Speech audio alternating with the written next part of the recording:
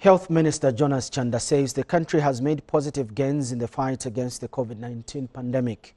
Dr. Chanda says Zambia is among countries recording significant gains in laboratory testing and patient outcomes in the SADC region. He says the ministry is also scheduled to commission the new TB multi-drug-resistant MDR wing at Kitwe Teaching Hospital to serve as a COVID-19 case management center. Dr. Chanda says critical care and infectious diseases specialists have been deployed to Copperbelt, Muchinga and northwestern provinces to strengthen the COVID-19 response. He adds that stakeholders have continued to support Zambia's fight against the pandemic. And Dr. Chanda has disclosed that the MTN Group has donated about $25 million United States dollars towards the African Union's COVID-19 vaccine acquisition and deployment. He says MTN has also participated in a number of activities such as disinfection of public places and donations of personal protective equipment.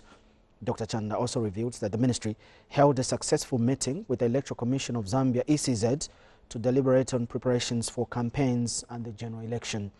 He said the meeting resolved to explore a number of avenues and innovations to ensure safety of Zambians before, during and after elections.